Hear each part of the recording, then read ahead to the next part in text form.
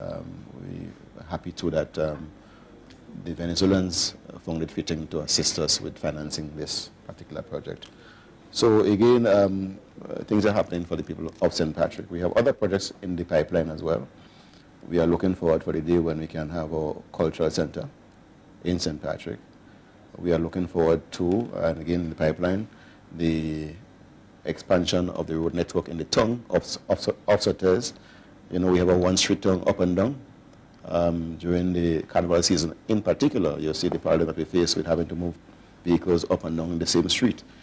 We now have a new traverse being established, a new roadway being established in terms of the traverse now. How we can link the Low Tongue area to the other two sections of the town, the High Street and Main Street. So a lot is in store for us in St. Patrick. All we need is the time to really do it. Right. Just before we close, what